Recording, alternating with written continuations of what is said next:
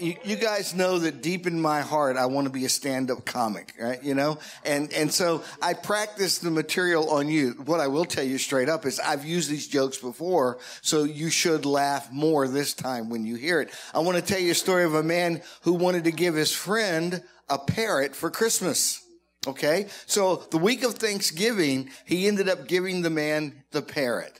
And he brought the parrot home and he put him up in a cage in the living room, and every time the man walked by the parrot insulted him. Every time he walked by, the parrot would insult him. And it got to the point where he got so frustrated with the parrot, he opened the cage, grabbed the parrot, ripped him out of the cage, and threw him in his deep freezer. And he could still hear the parrot insulting him. And finally, the parrot stopped insulting, and the man started to worry, maybe I've killed the parrot. So he pulled him out of the deep freeze, and the parrot was shivering, but he was alive. And the parrot goes, I'm so sorry. I was rude to you. I will never say an insult to you again. And the man said, okay, I forgive you. He goes, I got one question. He goes, sure. He goes, what did the turkey do? I know. I want to tell you another one. A couple of turkeys in the farm. Somebody finally got that back there. I want to tell you, there was these two turkeys in the farmyard there at the farm. And one turkey said to the other turkey, he says, there's something up. And he goes, why do you say that? He says, the farmer just unfriended me on Facebook. Okay. One more, and then we'll get started. One more, and then we'll get started. You ready? You ready for this? You sure? I got to find this so I can tell you. Okay, there it is. Okay, here he is. What do you call a turkey with no feathers?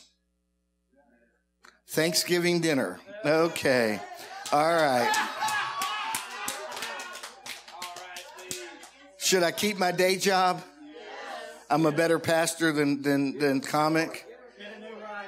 Okay. You see, I did all that just so you tell me I was a good pastor. I'm glad you do. All right. So, let's get started. I got a lot to really cover this morning. There's a lot for us to be thankful of. How many of you brought your Bibles this morning?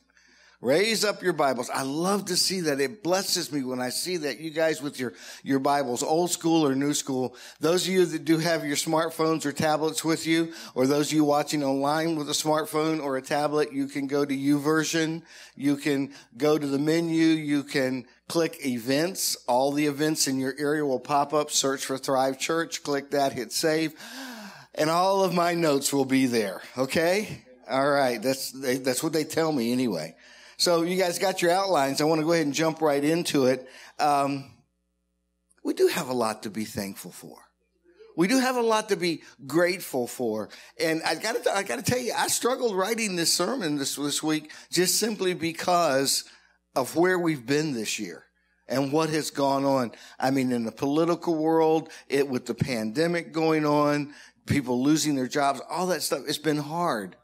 But the Bible says we should be grateful, no matter where we find ourselves. If you got your outlines, or those of you that are looking on the YouVersion app, Colossians chapter 2. I want to start there this morning, verses 6 and 7. It says, and now, just as you trusted Christ to save you, trust him too for each day's problems. Live in a vital union with him. Let your roots grow down into him and draw up nourishment from him. See that you go on growing in the Lord and become strong and vigorous in the truth you were taught. Let your lives overflow with joy and thanksgiving for all that he has done. I remember hearing a story once about a group of pastors up in the Northeast that got together right in the middle of the Great Depression back in 1929 when things were just so bad. And they got together the week before Thanksgiving to talk about how are we going to celebrate Thanksgiving in our churches. There's really not a whole lot to be thankful for. I mean, there's no signs of relief. They were saying that the bread lines were long, that people were out of work. People had committed suicide because they lost their fortunes when the stock market crashed. It was just horrible. And the term, the Great Depression, was apt. It was perfect for what was going on. Things were horrible. And they were convinced that they probably shouldn't spend a lot of time talking about being thankful, being grateful for what was going on. But one of the pastors rallied the group and he says, I don't believe this is a time for us to give just a mere passing of thanksgiving, that this is a time to help our people come together and rally together and get our nation together and get a right perspective and just stand up and thank God anyway, because no matter where you're at, there's blessings that he's given us. And I think that pastor was on to something. The most intense moments of thanksgiving, I don't believe are found when we've got plenty. I don't believe we have a grateful heart when things are going good. I think for most of us, that gratefulness really needs to come out of a sense of difficulty. It has to. And you think of the pilgrims who claimed to have had the first Thanksgiving. However, we know the folks at Jamestown actually did. But the pilgrims were there. They were a people without a country. Over a third of them died in the first 6 months that they were here. Yet they found a way to praise God and to be thankful. Their gratitude was not for something, but their gratitude was in something. And I think about then that Abraham Lincoln proclaimed that the nation would have a day of Thanksgiving, which is awesome because we celebrate it today. But he proclaimed that in the middle of the Civil War, when the country was divided and torn and brother was fighting brother and killing each other. So here we are, Thanksgiving 2020. And I think about what's been going on. We've had now 9 months. It feels like 1,000 years of a world pandemic. We've had churches closed. I think back to the third week in March when we couldn't open. And I remember the fact that we were here 12 weeks with just the AVL team and me. It was hard. I think back, the school I was working for, St. Leo University, I was working part-time with them. They closed their doors and they're not going to open back up. Businesses shut down. I can't tell you how many businesses right here in Portsmouth. One of the ones I know for sure, because I used to like getting their Brunswick stew, was Jones's Restaurant. Shut down. They're gone. There's all kinds of things have happened. People were out of work. I can't believe how many people were filing for unemployment in March and April and May. This year has been hard. It's been hard. And then we learned a lot of new terms this year we'd never heard before. Social distancing. What is that all about? And you go to the grocery store and now there's plexiglass between you and the cashier and there's marks on the floor where you have to stand. Things have changed so much in 9 months. And I would have never believed a year ago if you'd have told me you wouldn't be able to find toilet paper in the grocery store. But here we are at the week of Thanksgiving. Things are going to be different this year. The CDC is saying don't travel. The CDC is saying don't celebrate Thanksgiving. I was reading last night and it blew me away. I don't know, some of you may have seen it. If you get the news feed part of Facebook, there was an article there about this has happened before. And it was a firsthand account that people had found from 1918 and the Spanish flu. They canceled Thanksgiving that year. They canceled Christmas that year. 930,000 people died. And you know what? They had a vaccine. In November of 1918, they started administering a vaccine. Problem was, it was the wrong vaccine. You see, in 1918, they thought the Spanish flu was a bacterial disease, and it was viral. And my understanding is they didn't have the equipment to even see a virus under the microscope because it requires an electron microscope. So they were shooting in the dark, and they were giving people a vaccine that didn't do anything for them. And I was like, gosh, I can't imagine. And they were showing headlines from the different newspapers and stuff. And when people would catch the Spanish flu, they were putting signs on their house to stay away. It was horrible. But they got through it. They got through it. We're going to get through this because the vaccines we're going to have are fighting a virus, not a bacteria. It's going to be better. It's going to come together. I say that, but I think I can't wait for it to get better. But in the process of waiting, we need to be thankful. In the process of waiting, we need to be grateful. Perhaps in your own life, you've had hardships. Maybe you lost your job because of this. Maybe you're struggling to help your kids in school because in school is at your kitchen table now. Whatever it is, you're experiencing your own private Great Depression. Why should we be thankful? Why? Well, I tell you this, we need to learn to.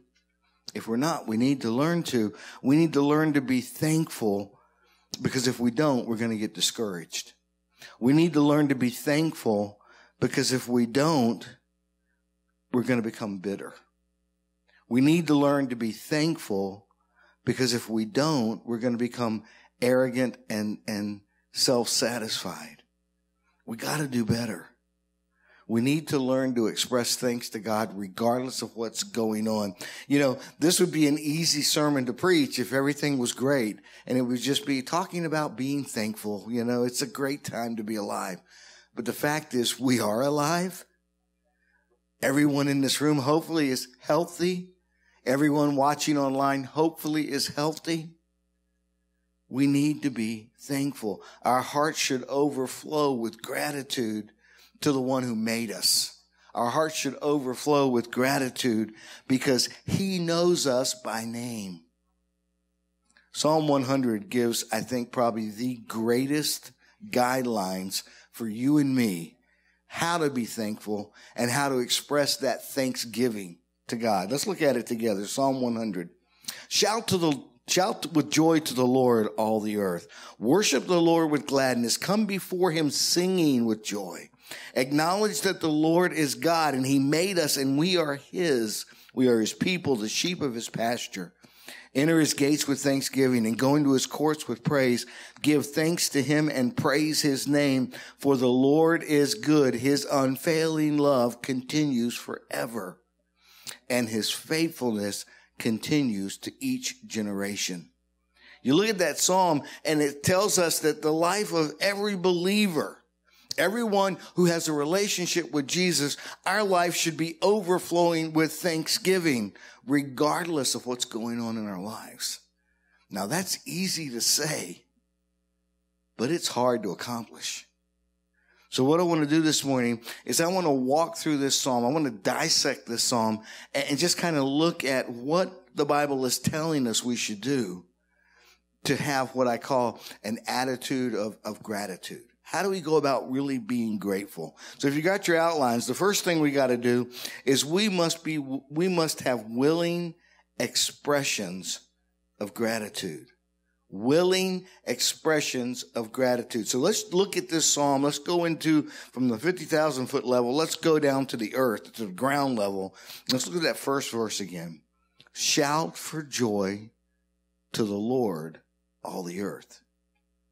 That's what the psalmist David told us to do. Shout for joy to the Lord, all the earth. He's talking about joyful shouts. And the thing is, here's the deal as I was thinking about this. What is it about screaming and yelling and shouting that appeals to children so much?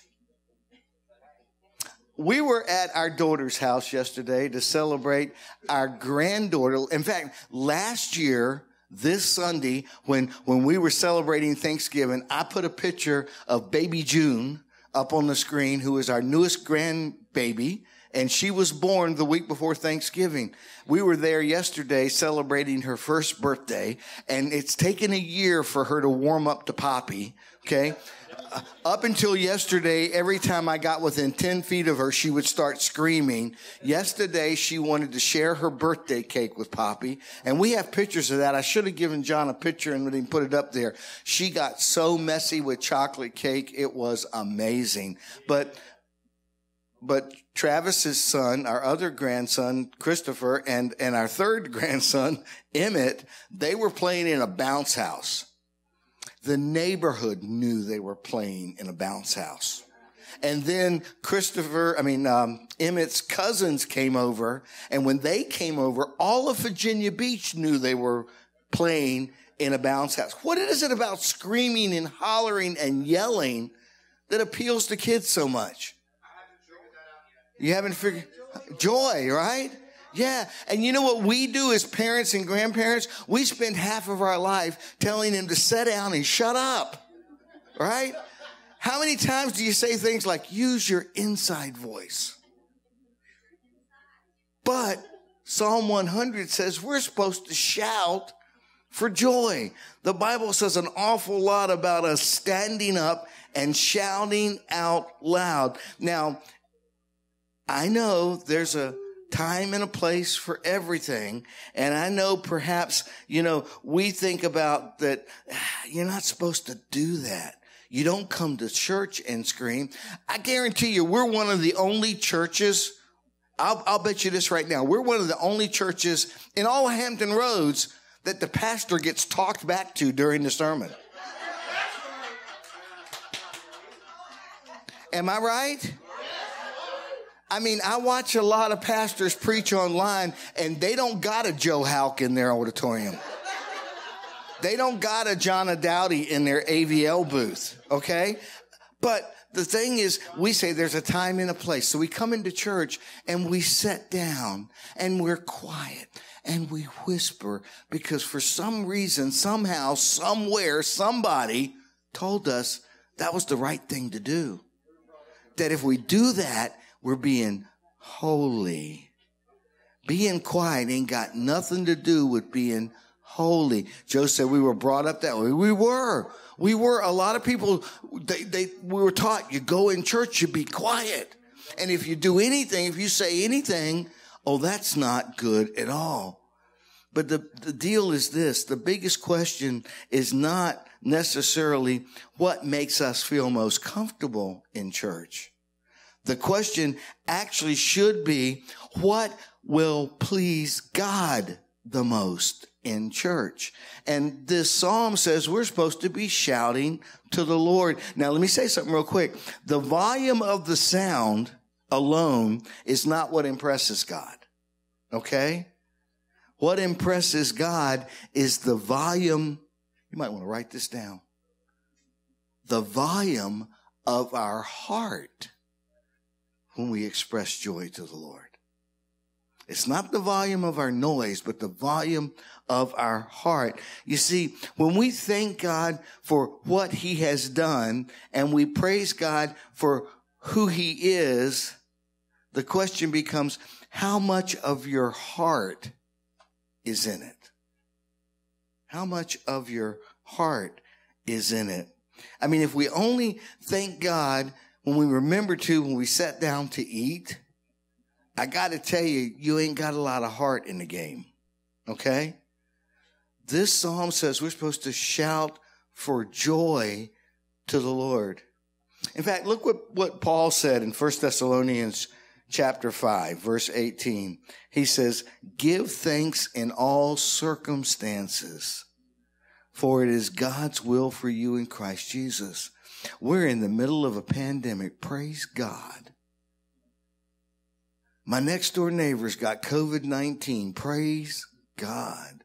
I lost my job. Praise God. We think this is ridiculous, right? But the Bible says we're supposed to be praising God in every circumstance because this is what God's will is. God wants us to. We're supposed to be overflowing with thanksgiving. And what that means basically is we're supposed to thank God with all of our hearts every chance we get. Now, if you're anything like me, sometimes I'm a little shy to do that. Sometimes I get a little embarrassed doing that. So instead of doing what I think I'm supposed to do or I know I should do, sometimes I sit kind of quiet. Sometimes I don't shout for joy to the Lord. Sometimes I'm worried what people will think if I do. Is that you?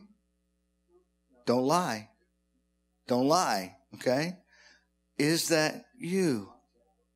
I mean, it's one thing to go to a football game and shout. It's one thing to go to a NASCAR race and shout. It's one thing to yell at your dog. It's another thing to yell hi at your neighbor. But you come to church and you sit down and you don't do anything. A lot of times we come in here for worship on Sunday mornings, not with an attitude of worship, but an attitude that says, okay, praise team, let's see if you sound good. Okay, praise team, show us what you got. Okay, praise team, entertain us. And that's the wrong attitude. They are here for one purpose only. And in the mornings before you guys get here, when the staff gets together to pray, a lot of times I will pray for the praise team to lead us to God's throne room. That should be our attitude. I can't wait for the praise team to lead us to God's throne room. Why? Because I'm going to shout for joy to the Lord. Now, for a lot of us, that's kind of weird, okay? But I'm going to tell you what, the best worship service I ever was in was one of the weirdest places I've ever been in my life. When I was getting ready to be ordained as a pastor, I ain't telling you how long ago, I had to go to this camp meeting set up, right? That's where they're going to ordain us. And it was a big building. And I don't know, you guys have been to Dunwood, is about 1,000 seats in that room. And it was full.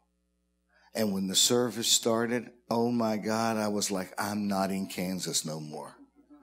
I mean, people were dancing, people were shouting, people were raising their arms to Jesus, and people were just totally oblivious to everybody else in the room. And the music wasn't that good. The singing wasn't that good. But my gosh, the worship experience was off the chart. And then this guy that you've probably, if you heard Pastor Jim ever talk about his mentor, Dr. Herbert Carter. Dr. Carter got up to pray, and the only thing I heard him say was, let's bow our heads. Because for the next 10 minutes, people were speaking in tongues and screaming and shouting and howling. And as the noise died down, I heard Dr. Carter say, in Jesus' name, amen. Wow. But the reason I tell you that is this. When they walked in that room, they left their inhibitions outside. When they walked in that room, they expected God to move. And it changed everything. And it blesses God. Now, we always think we're supposed to be getting a blessing from God. But the fact of the matter is, we need to be blessing God. We need to be giving thanksgiving to God. We need to be grateful to God. And I challenge you, if you change your attitude when you walk in that door in the mornings, because it don't matter what the praise team sounds like. It don't even matter if you like the song. What matters is your expression of thanksgiving to God. And we can do that in the middle of a pandemic. We can do that when things aren't as good as they should be. In fact, we should be doing it more when things aren't as good as they should be. God wants our praise. We need to shout to the Lord. Maybe even jump around a little bit. Scream a little bit. Become a kid in a bounce house again. Here's the thought. My point is, God deserves our best praise, and he deserves our best thanks, and he'd like to see a little energy in it. Here's a challenge for you. If you're not comfortable shouting in public, if you're not comfortable shouting for joy in front of other people, then what I want to challenge you to do this week is find some place, somewhere where you can do it, okay? Maybe it's in your car. Don't worry about the people driving around next to you. They're just going to think you're weird, okay? They don't know you. You don't know them, okay? Shout in your car. Go out in your garage and shout. Shout in the shower. But you might want to warn your family before you do that, okay? Begin to celebrate what God has done for you and who he is. Thank him for nothing less. Thank him for forgiving you. I mean, your whole world may be falling down around you, but if you have a relationship with Jesus Christ, your eternity's sealed. Thank him for that. Thank him for that. Thank him providing what you need. Maybe not always what you want, but what you need. You may feel kind of silly, okay? But when your favorite team scores in football, you scream. You know? In this psalm, the following expressions of thanks and praise are similar. Let's look at the second verse. Let me make sure I didn't miss something. I hadn't missed nothing, have I, Jonna? Okay, good. Stay with me, okay? We'll get to the end of this sooner or later. I didn't tell the staff this morning I have 56 pages of notes. I didn't tell them. Anyway, Psalm 100 verse 2, it says, worship the Lord with gladness. Come before him with joyful songs. Let's dissect that a little bit. Worship with gladness. Glad worship. Now, I'll be honest with you. There are some times when we need to be quiet. There's some times when we need to be somber in worship. But there's also got to be times for gladness in worship. There also has to be times where we're excited to come before him with joyful songs, songs of celebration. You ever find yourself singing a song you can't get out of your head? And hopefully it's a good song that you can't get out of your head. I tell you, with me, my newest, greatest, what I really like in music is Lauren Daigle. And I've got her CD thanks to Travis. I got her signed CD thanks to Travis. And the CD itself is in my car. And sometimes I just push play, and all of those songs are amazing. But the first song on that album is I can't even tell you what the name of it is right now, but it's Rolling Stone. And it is just, oh man, they're still Rolling Stones. It's about God rolling away the stone from the grave. And it's amazing. And I find myself singing that song. And then I walk into Rose's, or I walk into Food Lion, or I walk into Walmart, and I can't get the song out of my head. Well, that's okay. That is okay, because it says, come before him with joyful songs. This is a way we express thanksgiving to him. And for some reason, I don't know why, but God's God, and I can't figure it out. But for some reason, he enjoys hearing us do that. It would probably drive me crazy if I was God. But he enjoys hearing us sing. Even if you can't sing, he enjoys it. And here's the deal. The Lord is worthy of the best expressions of praise that you and I can give him. All right, let's move on to number 2. Number 2 is this. We must get the right perspective. We must get the right perspective. Let's continue looking at this psalm. Let's look at verse 3. Verse 3 says, know that the Lord is God. It is he who made us, and we are his people, the sheep of his pasture. See, it is vitally important for you and me to recognize who God is. That is paramount, okay? It says, know that the Lord is God. Yahweh. Yahweh. What does that mean? That means the one true God. There's no other God. There's no one before him. He alone is divine. He alone is all powerful. He alone is all present. And he alone loves you and me unconditionally and completely. That's important to know, because only God is worthy to receive our praise. And here's the deal. It's not enough just to know who he is.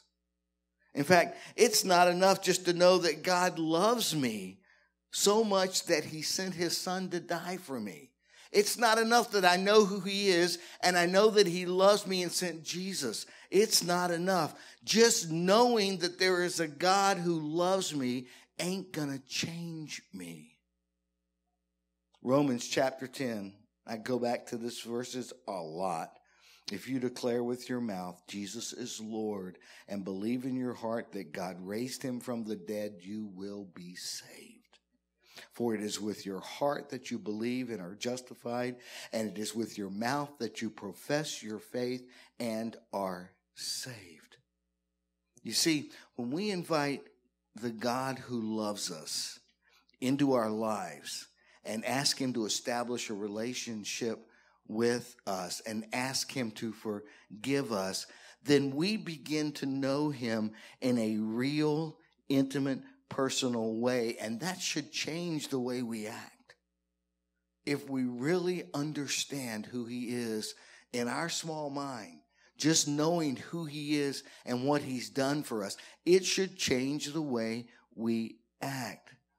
And when we come to know that he's God through a personal experience with him, then we should be able to give him thanks. It should be the natural outpouring of what we've experienced. It says that he is God.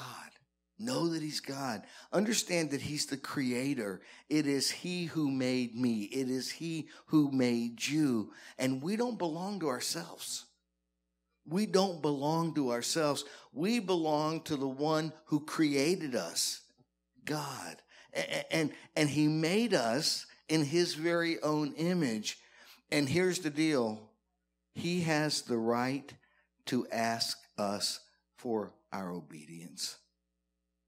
Even in more of a way than we as parents have the right to ask obedience of our children. So even though we owe our love to God, here's something that's real important. He only wants our love if we freely and willingly give it to him.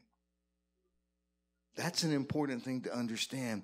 You see, if we make any effort at all to get to know God, then it won't be difficult for us to love him.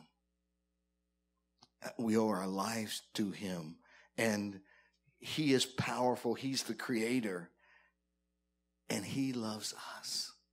That is so powerful. And the third thing not the third point, but the third thing in this point, my brain talking, is we need to recognize who we are and to whom we belong.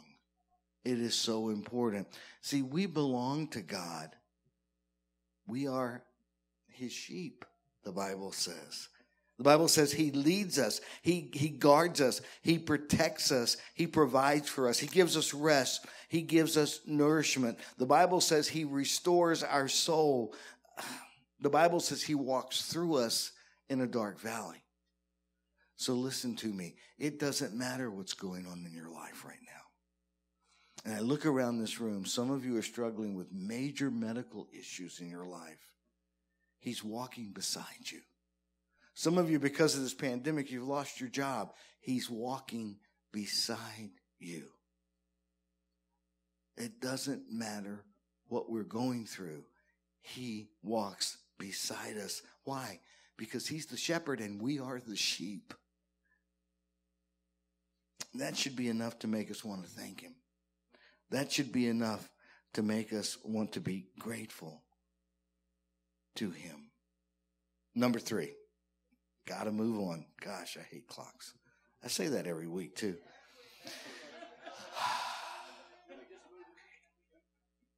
I think for Christmas, I'd like to have no clock.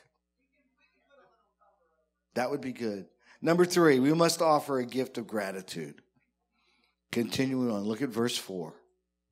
Enter his gates with thanksgiving and his courts with praise. Give thanks to him and praise his name. When I look at that verse, the first thing I see out of it is that we have to approach him with a thankful heart. There's two Hebrew words in this verse that are rendered as thanksgiving and thankful, but I think it's unique that there's actually two of them. The first one says we enter his gates with thanksgiving. That comes from the Hebrew word toda, which refers to a sacrifice. It refers to giving something out of praise or producing a song of thanksgiving.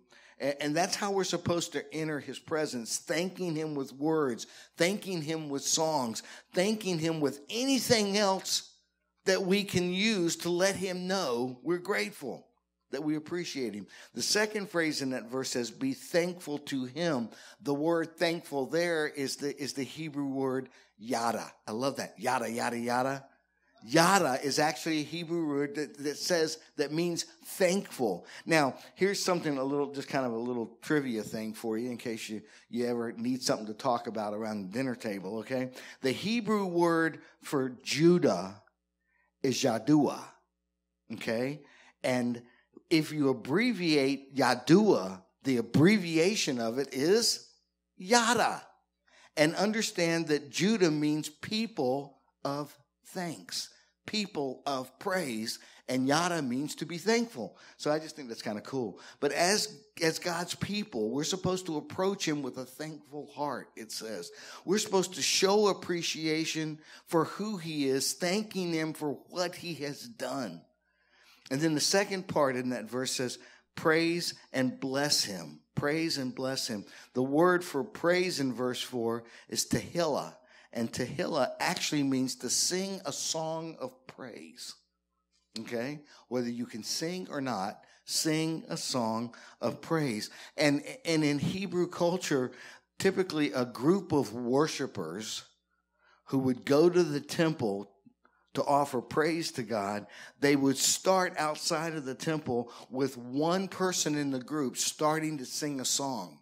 And as they walked towards the temple, the other people in the group would begin to sing with them. So by the time they get to the temple, there's like this chorus of people singing praise to God. And so my question becomes, does your life reflect a song of praise? Does your life reflect, It got quiet. Does your life reflect a song of praise? Here's the deal. Listen to me. I know I'm not talking to anybody in this room, but I'm going to say it anyway, all right? If you tend to dwell on the negative side of everything that's going on in your life, and if you're primarily concerned with how others have wronged you or mistreated you, listen to me, you probably won't provoke a song of praise in your life. Just saying, okay? In fact, if that's who you are, you're probably creating, should I say? Yeah, I'm going to say this. If that's who you are, the people who are following you are singing the blues. And that doesn't honor God. I'm just saying. And there's a lot of people who carry a lot of negative stuff. There's a lot of people, even though the person who mistreated them asked for forgiveness, they said, I forgive you, but they lied. Okay? And the next time you do something, even if it's years later, guess what you do? You bring it right back up again. So everybody around you has gotten really good at singing the blues. The Bible says we're supposed to project a song of praise so that everybody around us joins in the chorus. That's what's important. Whether you do that or not is the question. 1 Corinthians chapter 6 says, do you not know that your bodies are a temple to the Holy Spirit, who is in you, whom you've received from God? You are not your own. You were bought with a price. Therefore, honor God with your bodies. Now, understand something. Individually, the Bible says our bodies are temples for the Holy Spirit. When we have a relationship with Jesus, the Holy Spirit dwells in us. We are a temple. And collectively, as a church, we are the body of Christ, which is also a temple to the living God. So individually and corporately, we are a temple to God. Therefore, we should thank God. We should praise God. Praise should always be on our lips. It's important to understand the word bless in this scripture is the word Baruch, which means to bless God as the only source of strength and power. That's who God is. Now, here's the deal. What I get out of that is this. If I'm weak and I have no strength, the closer I get to God, the stronger I get. He's my strength. He's my source. That's important for us to know. Finally, there's one more thing here that's important. Number 4, we must find the proper motivation. We must find the proper motivation. Psalm 100 verse 5 says, "For the Lord is good, and his love endures forever. His faithfulness continues through all generations." The Lord is good. Now, quite honestly, a lot of people struggle with that. A lot of people say, well, if God is so good, why does he allow this to happen? If God is so good, why do we have this pandemic? If God is so good, why did I lose my job? If God is so good, why can't I find toilet paper?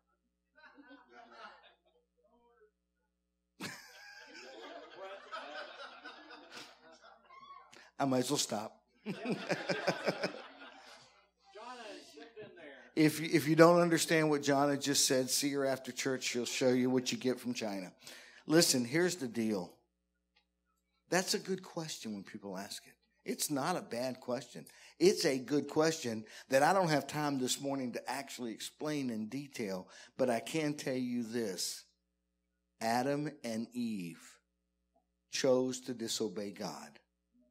And when they did, it introduced sin into our world. It introduced death into our world. And here's another thing, guys. Because we're born with a sin nature, the blame doesn't lie completely with Adam and Eve. We're to blame too, okay? So Isaiah chapter 53 says this. All of us, like sheep, have strayed away.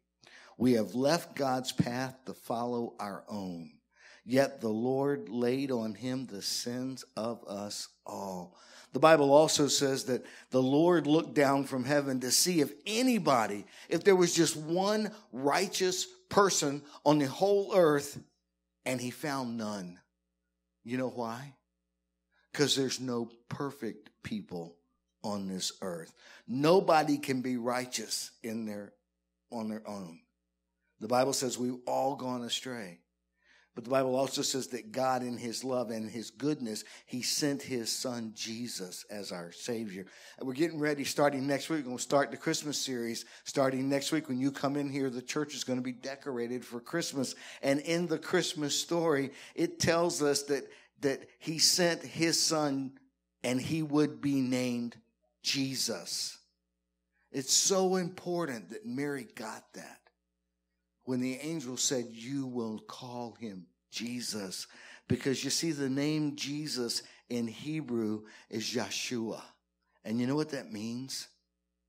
Yahweh is salvation. We can be forgiven and have eternal life because of the baby in a manger. We can be forgiven and have eternal life because the God of heaven and earth loves us. However, we still live in a fallen world.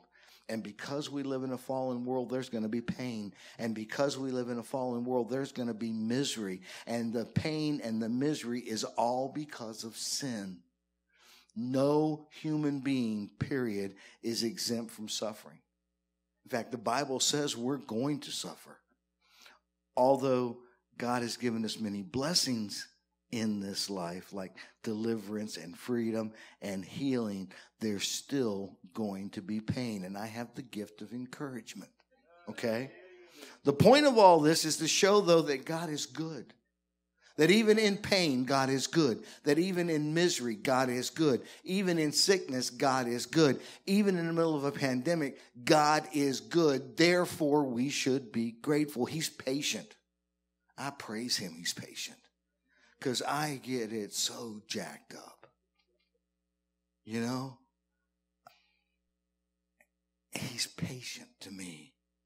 He's kind.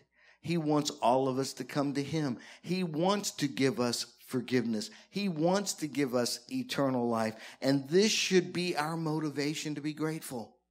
No matter where we are, no matter what we're going on, it doesn't matter. And the other part of that verse says that his love will never fail. His love endures. He will never stop loving us. You know how I know that? This is a deep theological piece that I tried to wrap my brain around when I was in seminary, and it got really confusing. And again, I'm a simple person, so I went back to the simple explanation. God will never stop loving us. How do I know that? Because it is in his nature to love, and he is perfect. If God stopped loving us, it would indicate he's not perfect. He won't stop loving us because he is. In fact, the Apostle Paul wrote a whole chapter in his letter to the church at Corinth about love. And yes, we all use it in weddings. 1 Corinthians chapter 13, he's writing about the kind of love that every Christian should have. He says, love never fails. Here's the deal. When Paul wrote this chapter, he was describing how we should act as believers. But that's not the only thing he was describing. What he actually was describing in that chapter was how God does act. That's how God loves us. His love never fails. It just flows out of God's nature. See, other stuff's going to fail. Listen to me, in case you don't know this, people in your life are going to fail you.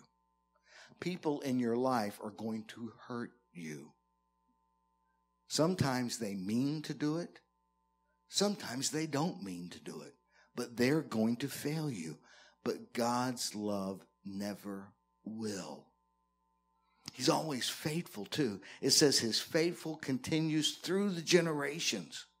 He's going to be faithful. He can be trusted. He will never give up on you. Why do I know that? Because he's perfect. If he would give up on us, it would show he's not perfect. If you can wrap your brain around that, it changes your whole perspective of God. He loves you. He's never going to give up on you. Even when we're tempted to give up on him, he's not going to give up on us. When we try to run away from him, he's not going to run away from us. If you don't feel God's presence, he hasn't moved. Just saying. He's going to see us through. And what I've been talking about this morning is just this. Psalm 100 should be a foundation for every one of us, no matter where we're at, no matter what lies ahead of us. We should be thankful. We should show gratitude. We should have an attitude of gratitude. And it flows out of who God is, not who we are. That's important. So here we are at Thanksgiving 2020. Everything this year is thrown at us. We can still stand tall and be grateful to God. I don't know what you plan on Thursday. I don't know if you've got 28,000 people coming to your house, which would probably upset the CDC. Or you're going to be sitting at home with your cat and a TV dinner. I don't know which it is, or somewhere in between. What I do know is that we can be thankful to God for what he has done. The other thing I know is that this too will pass. We will look back on 2020 as a year that we grew, that we changed the way we think. We changed the way we do things. What I hope is when we look back on 2020, we realize things that maybe we wouldn't have realized if there wasn't a pandemic. I'm not sure the whole issue of racial inequality and social justice would have come to light without a pandemic. What I can tell you is that it's opened a lot of people's eyes that maybe would have never been opened because they'd have kept doing what they've always done, not realizing that what they were doing was a social injustice. I believe God has a purpose for every one of us through this pandemic. And just knowing that ought to make us grateful. It ought to make us realize that God's going to get us through this. And that alone should be reason to praise him. So as we close, I'm going to ask you to take 5 seconds and just shout praise to God. Can you do that? Let's shout to him. Thank you, Lord. Yeah. Praise God. Hallelujah. Let's pray. Father, you are an amazing God. Father, you love us when we don't love ourselves. And I thank you for reminding us that you never leave us. That this year's been hard. This year's been difficult. This year's been weird. But you never change. Help us focus on you. Help us to remember on Thursday, whether we're with family or by ourselves, that there's reason to be thankful because you are God and you love us. In Jesus' name, amen.